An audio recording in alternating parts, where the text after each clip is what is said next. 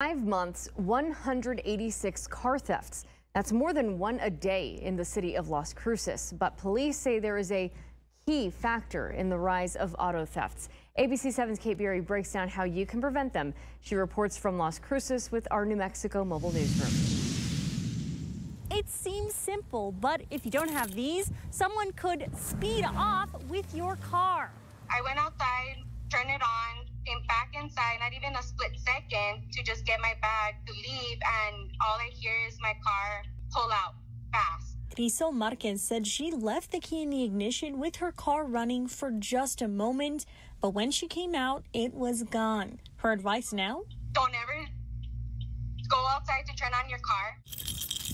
Turn it on with the spare key, lock it, you'll be better off. We can eliminate a large number of these auto thefts if we hold on to that key, keep that key in a safe place.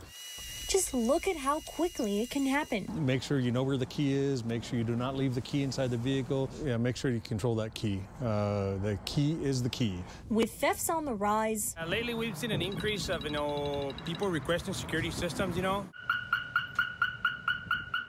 More are buying the tools to protect their cars, according to Marcos Arvizo, who said he has been selling to owners of the older vehicles, especially pickups.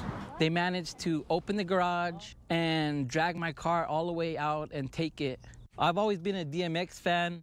Alex Lucetto beefed up security after his car was stolen from his home. You really can't do nothing because, like I said, my car was in the garage and it still got stolen out of the garage. And you can't make this up. According to the police department, 4 more cars were stolen today within city limits. It's not yet known if keys were a factor. Reporting from Las Cruces with our New Mexico mobile newsroom, Kate Beery, ABC 7.